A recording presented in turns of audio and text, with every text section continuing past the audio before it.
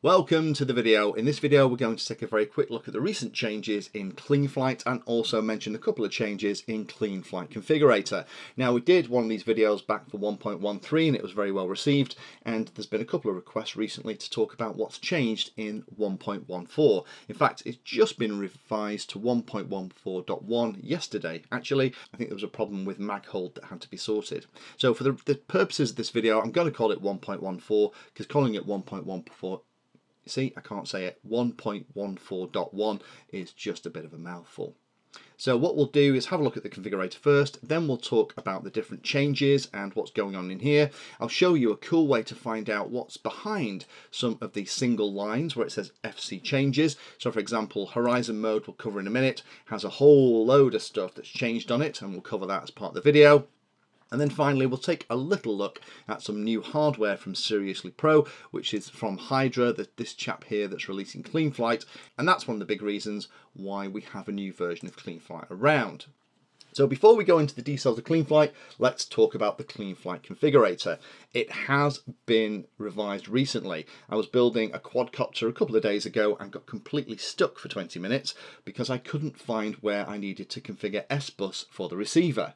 Now S-Bus and receiver settings and things like that are typically used to be under the configuration tab. Now the configuration tab is getting bigger and bigger as time goes by. Those kind of settings for S-Bus or satellite receivers, PWM, PPM, all that goodness is now underneath the standard stuff that you normally get when you open the radio tab. Now that actually makes a lot of sense when you think about it, but if you're like me and you're used to navigating the Cleanflight interface and you've been doing that for a couple of years, to suddenly find that's moved was a bit of a shock. I wouldn't be surprised if we also start to see other things moving around, things like VBAT move off the configuration page and move into the battery and power tab as well. So keep your eyes open for that so you don't get caught out like I did, where you spend 20 minutes desperately trying to figure out why the new flight controller isn't being shown in Cleanflight as all the others you've ever tried. So back to 1.14.1. Here are all the changes that has gone on.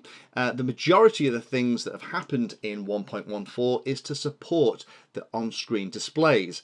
Now interestingly, the on-screen displays that 1.14 is talking about isn't the stuff that a lot of the flight controllers are being shipped with right now. In the next couple of weeks, we'll start to look at a lot of F3 based flight controllers and actually an F4 based one as well that have an integrated on-screen display. And what those flight controllers actually are a Minim OSD and a flight controller, and all those components are fit on one PCB. That's fantastic for making a quadcopter easy to wire up. You don't have lots of boards and extra wires, but you still have to talk to the flight controller with something like Cleanflight, Betaflight, whatever you're using, and then you have to connect and talk to the on-screen display separately with the graphical user interface that used to configure whatever the Minim OSD is running, KV Team or those kind of things as well. We've done loads with Minim OSD boards, adding them to Seriously Pro F3s and other flight controllers on the channel, so those of you that have been with us a while will know an awful lot about Minim OSD and how flexible it is. But that's not what this is talking around. What this is talking about is a new generation of on-screen displays, the first of which is this one from Seriously Pro. So we actually have ours here and we're going to use it in a future build and see how it actually performs. But this still has the same MAX 7456 chip that you'll find on most on-screen display boards, but the code that's driving it is all integrated into Cleanflight, so you can configure everything with the Cleanflight GUI. You don't have to have a separate interface or a separate control for those parts of the board. So that's the big change. It's a completely new implementation using the MAX chip of an on-screen display that you can configure through the Cleanflight interface. As well as that, there's a number of flight controller changes. We've got some improved flight performance stuff. There's an updated Horizon mode. When it says see docs, what it's actually doing is referring you to this. It would be really handy if in future they actually put the URL that you could click onto it, but I'll show you how to find this stuff. I'll put the link in the description so you can find it.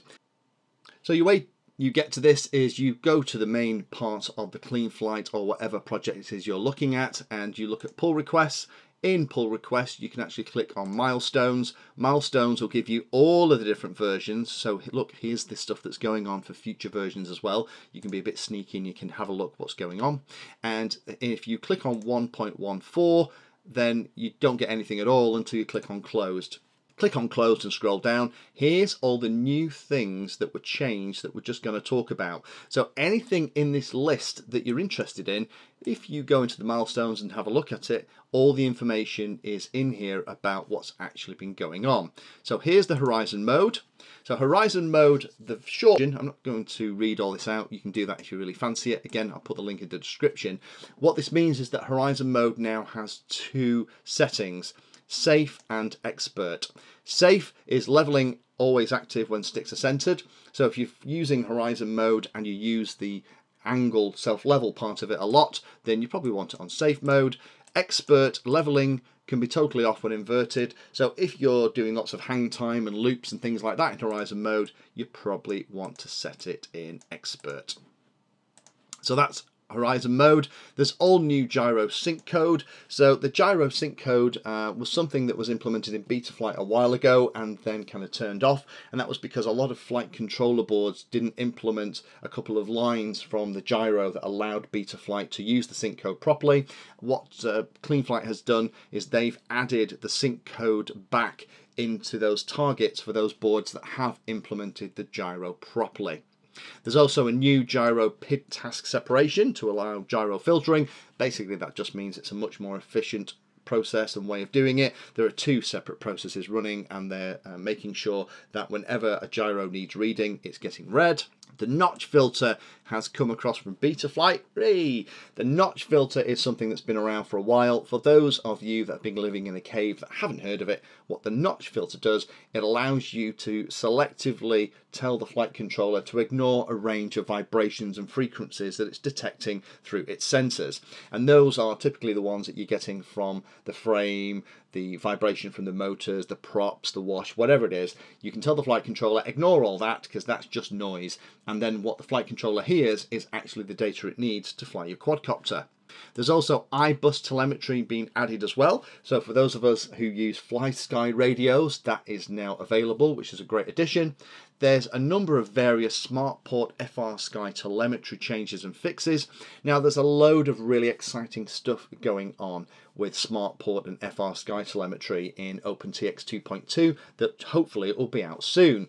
The basic implementation for SmartPort in Cleanflight hasn't really been bad, so there's not that much to change, but there's been a couple of tweaks in here.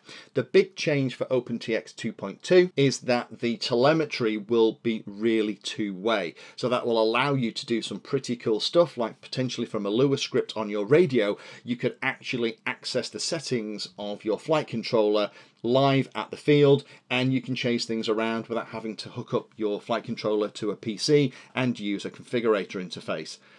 Other cool things that will also be available when we have OpenTX 2.2 is the ability to configure things like the S6R. The S6R is something we're testing here at the moment.